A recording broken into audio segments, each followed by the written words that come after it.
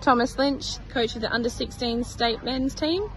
How do you think you've gone in the last few days of competition? Yeah, the boys have done really well. We've had a couple of really good results, good wins, and a couple of close losses, and a draw in our first game. So, mixed bag, but positive.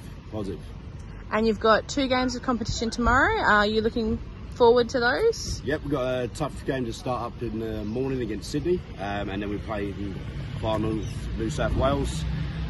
Looking for results in both those games. The guys are up for it. Just going for recovery now, ice baths, and getting prepped for tomorrow. And the boys are in the top 4 at the moment. Yeah, currently sitting top 4, and looking to secure that spot up tomorrow for finals.